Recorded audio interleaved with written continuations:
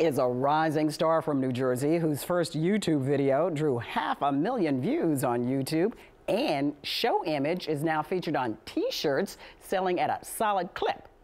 He's also a turtle. That's what I said. News 12's Brian Donahue meets up with a reptile who doesn't act much like one. He's definitely special.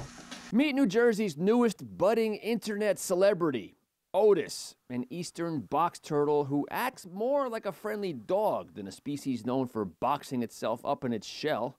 He's just got a level of charisma, intelligence, and just something else going on up there. Otis's owner, Chris Leone, knows a reptile with a unique personality when he sees it. He and his wife, Casey, run Garden State Tortoise, a 10-year-old turtle rescue and breeding facility in Atlantic County. They handle the bulk of all reptile rescues for the state. In over 30 years of doing this professionally, I have never met another reptile, okay, and even the other ones that are shared on YouTube and stuff, you have personable animals.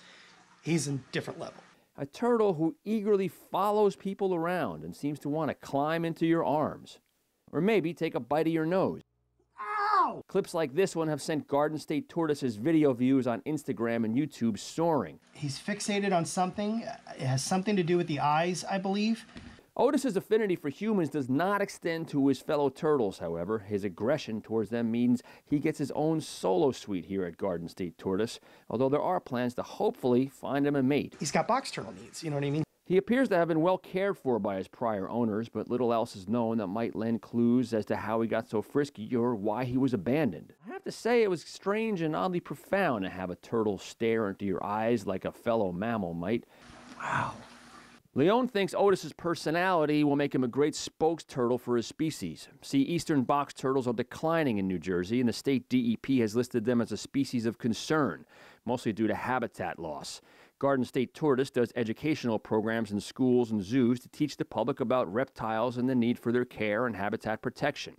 A turtle that does not need to be coaxed out of its shell in front of people makes that job much easier. He's so captivating that we can really teach, especially kids, the importance of, New Jersey native wildlife.